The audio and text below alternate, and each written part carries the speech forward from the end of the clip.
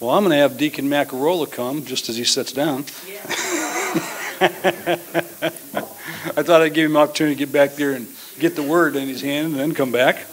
And I appreciate the men that covered the pulpit in my absence. And the Lord's blessed me with a wonderful staff of spiritual men and just a wonderful staff of spiritual ladies in the Sunday school programs and the music programs. And just, I'm just a blessed man. So amen, brother. Amen. Let us have it. Good evening, everybody.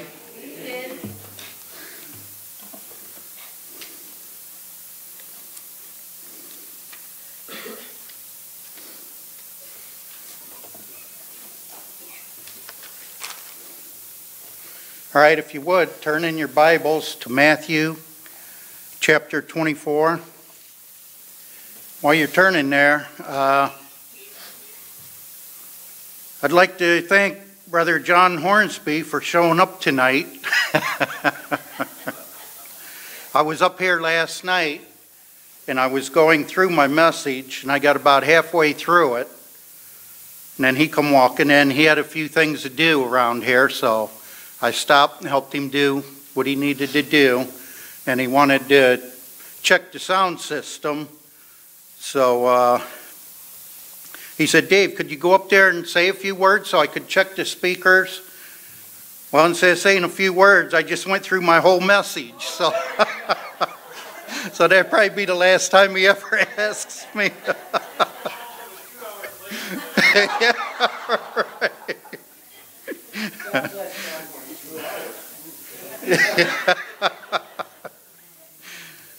All right, Matthew chapter 24, and I'd like to read from verses 21 and 22.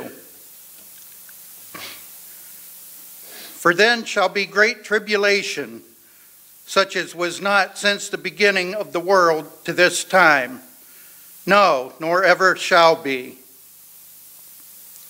And except those days should be shortened, there should no flesh be saved. But for the elect's sake, those days shall be shortened.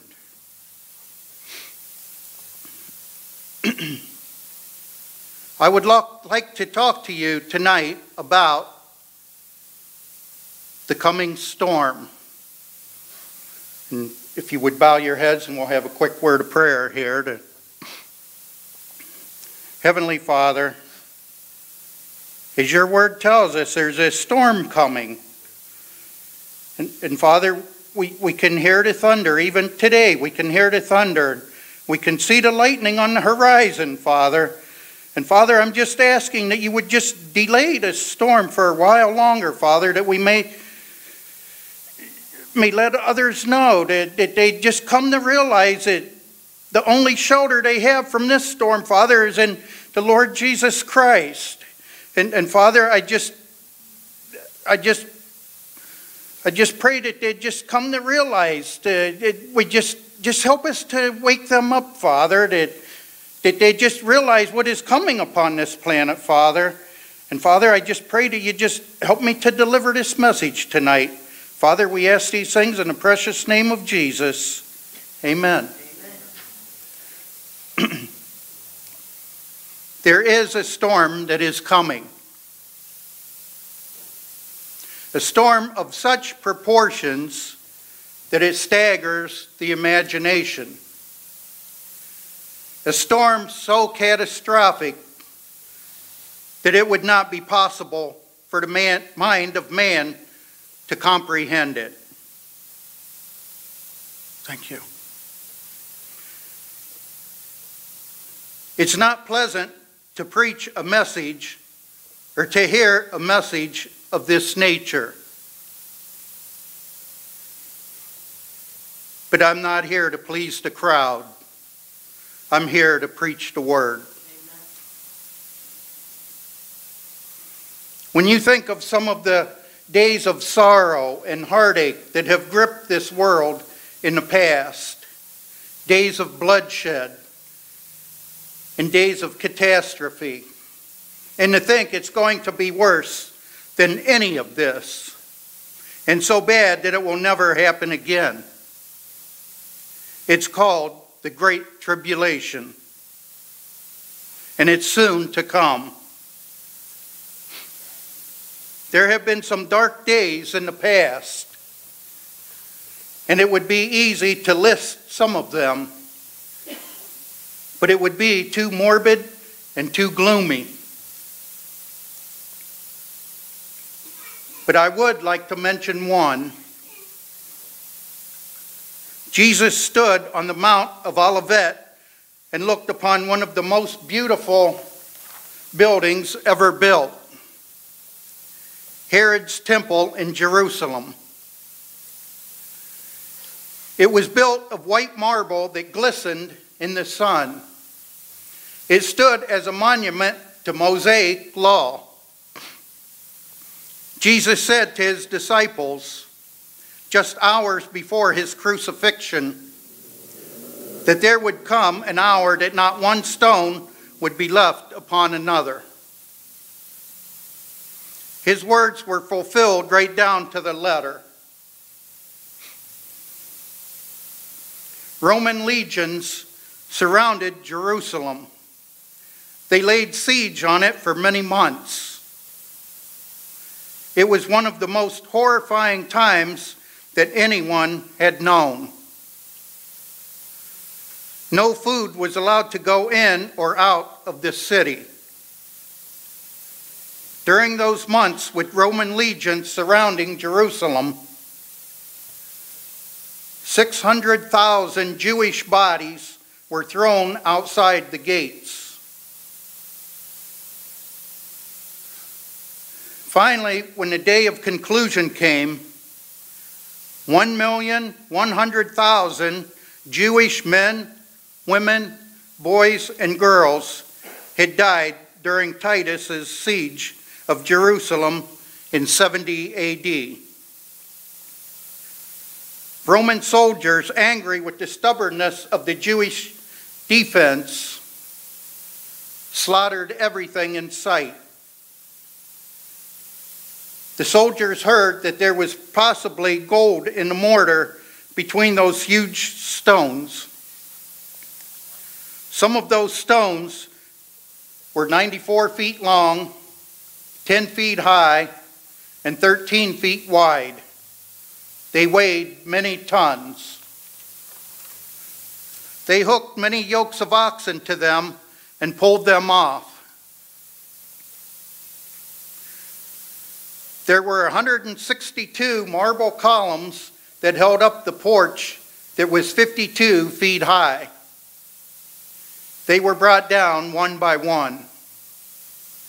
Every stone was pulled as the soldiers tried to find the gold that was between the stones, till there were no stones left, one upon the other, fulfilling completely the words of Jesus when he said, "Not one stone shall be left upon the other." They ran a plow across the field where the temple had been.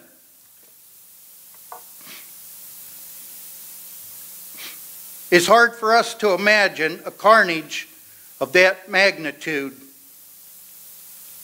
I wish that I could say that men of wisdom, diplomats, or ambassadors could find a way out of the difficulties that this world finds itself in today. But it's not going to happen. There's a storm coming. There's a storm that I can't stop. All the preachers put together can't stop it. No president will stop it. No nation, no empire, no dynasty will stop it. That storm is coming because the Word of God tells us that it's coming. It's called the Great Tribulation. The tribulation that I'm talking about is of such magnitude that I don't have the words to describe it. But I'm going to try my best to do so. I've got to try and wake people up. I've got to try to wake a sleeping church up.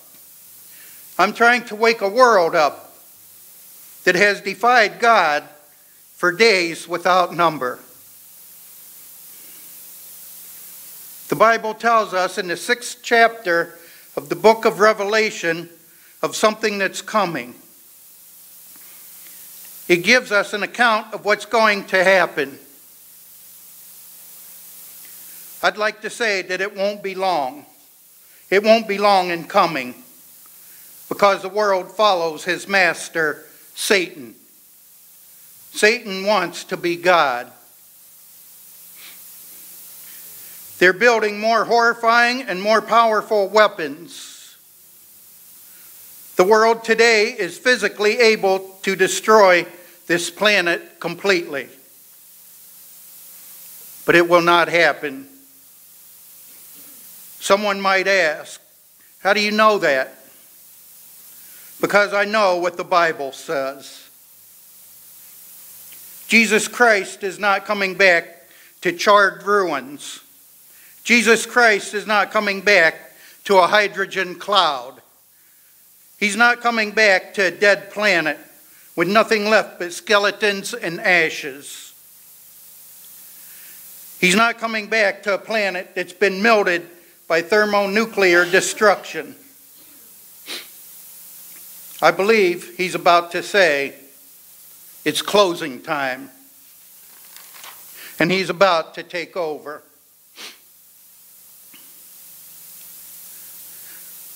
God is aware of everything that's taking place on this planet. And everything is on schedule. God knows exactly what's going on. And there's a storm coming upon this planet. In the 6th chapter of Revelation, the Apostle John was given a picture of what is going to come. He didn't know when it would happen, but in the 6th chapter of Revelation, the Lord is speaking to him. He tells him of a white horse rider. That white horse rider will be the Antichrist. The Antichrist will come telling the world that he has the solution to all the problems of the world. He will have such power that the whole world will tremble at his word. War will be his God. He will conquer many by deceit. His ambition will be to take over the whole world. The problems of this planet today are such that humanity is almost begging for a man to solve their problems. The Bible tells us that following the white horse rider will be the red horse rider. The red horse, which will symbolize war. I look at the United Nations and man's failed efforts to solve the problems of this world. It was doomed to fail from the start. Because God was ruled out of the United Nations in its charter drawn up from the very beginning. I would like to remind the diplomats, and I remind the ambassadors, unless God builds the house, they labor in vain that build it. I wish I could stand here and tell you that man will somehow find a way out of the difficulties that he finds himself in. I believe America should be the strongest nation militarily on the face of the earth. I don't like to see my taxes spent for guns and bombs and bullets, but we have to face the world that is, instead of a world that we would like it to be. There is coming a day when the factories that are building the nuclear weapons and the tanks will shut down, and there will be no more war, and no more armies, and no more navies, and no more weapons. I long for that day. But it will not come until the Prince of Peace comes back, and his name is Jesus.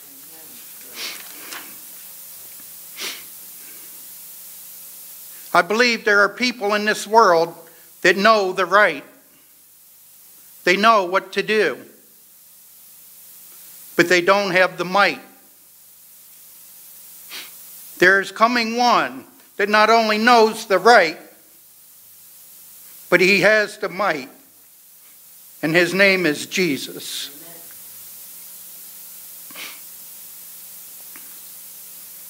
Over $1 million a minute is spent on weapons in this world today. It's not going to get any better. It's going to get worse. Whatever peace we have right now, enjoy it, because it's not going to last.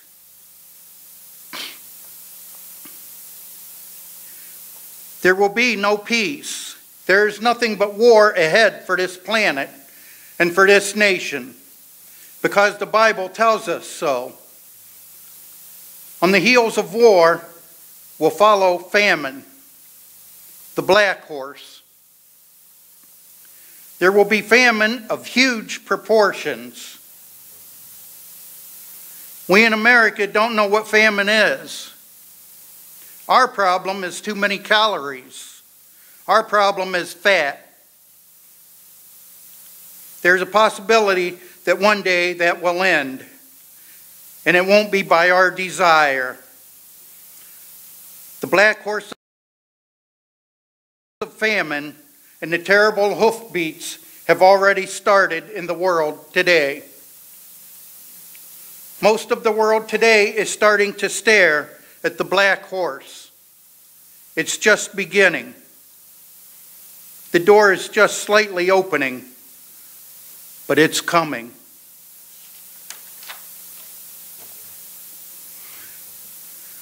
A horror that defies description, with millions and millions of people that will starve to death.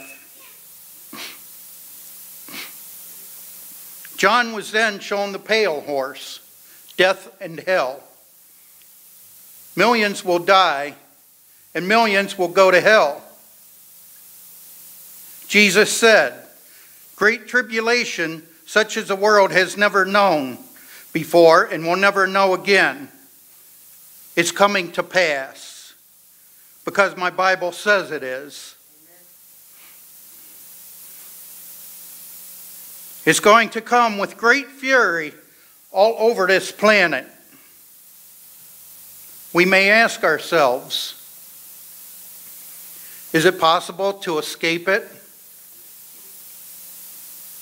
No one in their right mind would want to go through such a thing as this.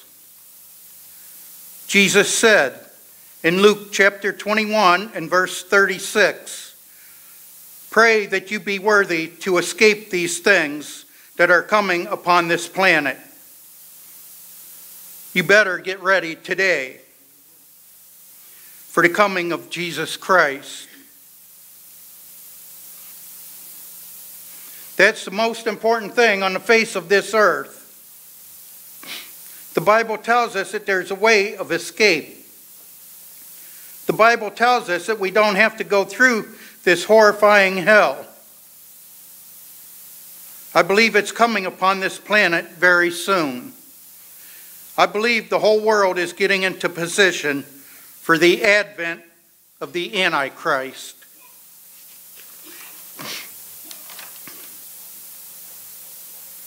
I believe the whole world is getting into position for war of huge proportions. The famine is already starting and will magnify 1,000,000 times over, following on the heels of war, and death will follow that. The Lord told us that it was possible to escape it. It's possible that you and I and anyone in this world would not have to go through this hell.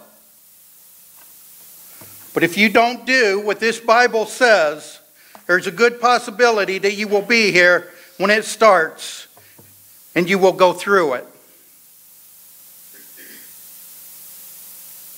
Jesus gave us some examples, and I'd like to share them with you. He said, "As it was in the days of Noah, so shall it be in the days of the coming of the Son of Man."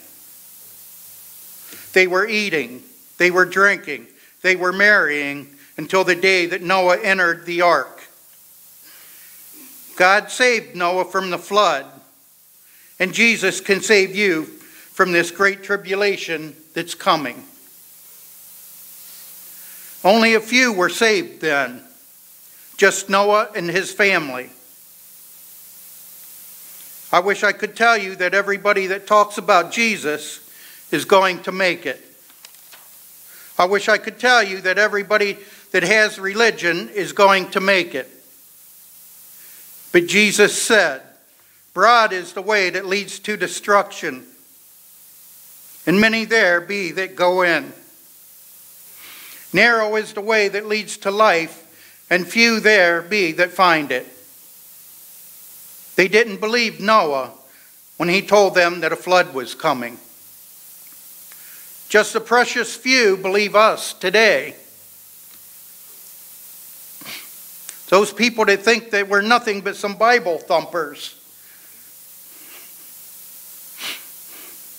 They better believe what this poor deacon is trying to say, or they will still be here writing about the things I'm talking about, and it will be hell then, and they will remember the words this poor deacon has spoken.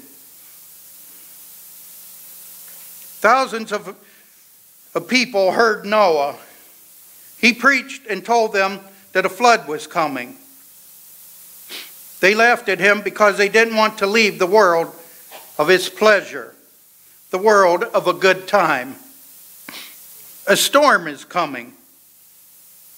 You can see the flashes of lightning on the horizon. The hands on the clock are pointing at 2 minutes till midnight. The whole world looks at that tiny little nation called Israel because it's God's time clock. God is saying, "Shall these bones live again?" God is going to work out his plan. Those that try to take God out of America, those that say we shouldn't mix religion with politics, I'm sick of it.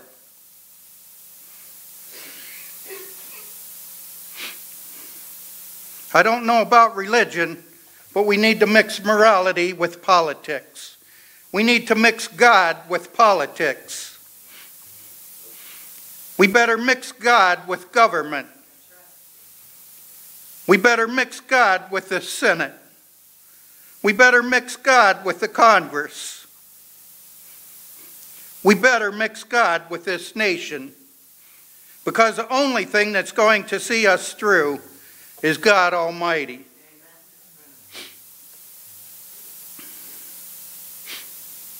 We need to get God back in our classrooms. The only thing that's going to keep the dope out of the halls is to get God back in the classrooms, and the 10 Commandments back on the elementary and high school walls. America needs to come back to God. The future of this planet is not a godless, atheistic world.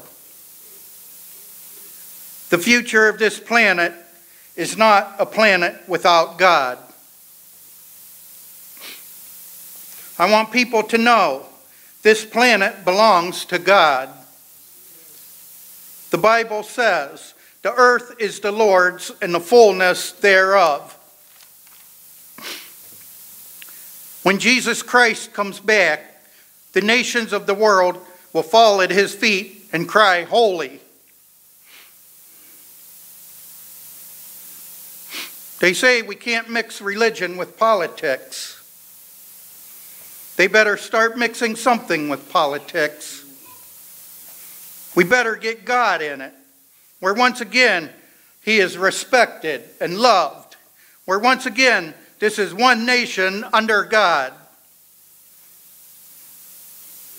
I'd like to say something else while I'm up here.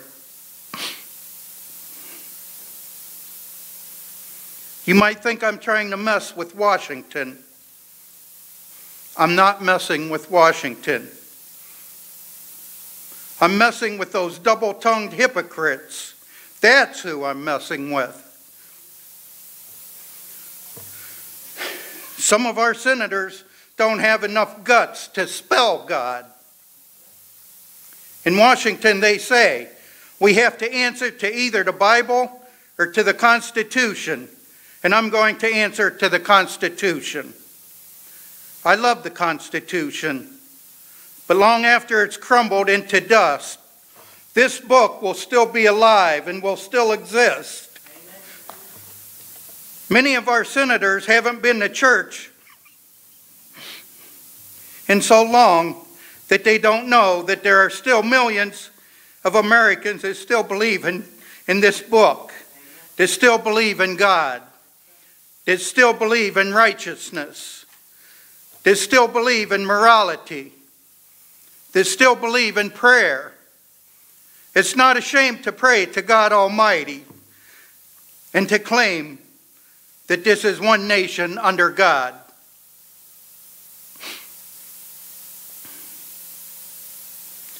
There's coming a day when a teacher will be able to stand, or a student in the public school systems of this nation, and they will be able to bow their head and out loud say, Our Father, which art in heaven, hallowed be thy name. Thy kingdom come, thy will be done, on earth as it is in heaven. Give us this day our daily bread, and forgive us our debts as we forgive our debtors. For thine is the kingdom, and the power, and the glory forever. Amen. Before this storm comes, our children that have been raised, that know not God, they're going to learn that there is a God. They're going to learn that He has a Son called Jesus Christ.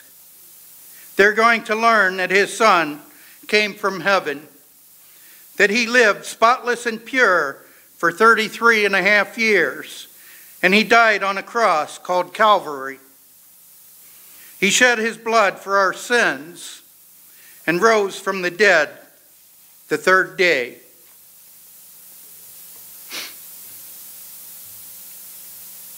I believe that America is tired of the permissiveness, of the filth, of the moral rot.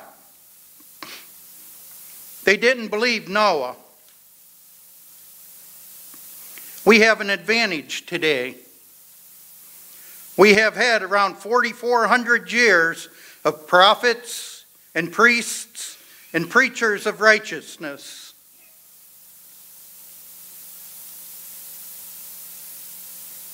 Jesus also said, as it was in the days of Lot, the angel told Lot and his family that he couldn't do anything until they got out, before he destroyed Sodom and Gomorrah.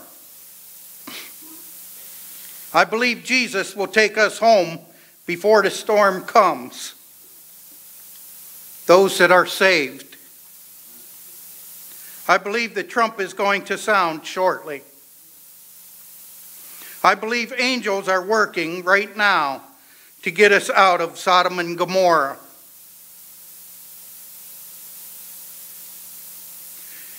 If you're not saved, you're going to be left.